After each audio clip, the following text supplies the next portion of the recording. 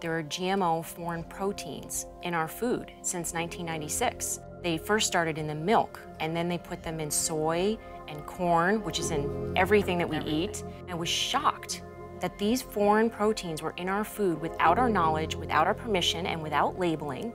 There's 3 kinds of GMOs. The first one, it's called Bt toxin. It's either in corn or soy or cottonseed. It is genetically engineered to constantly reproduce this Bt toxin.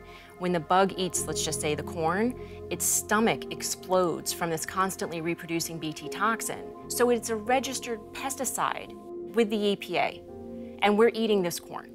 The second one is Roundup Ready.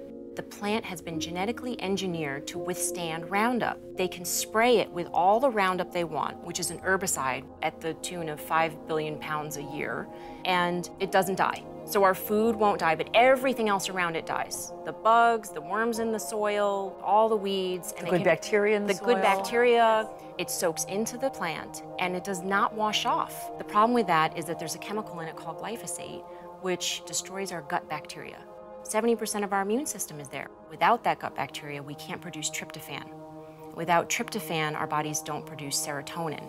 Without serotonin, we can't regulate blood sugar. Diabetes now, which is hugely on the rise, costs our federal government $279 billion a year.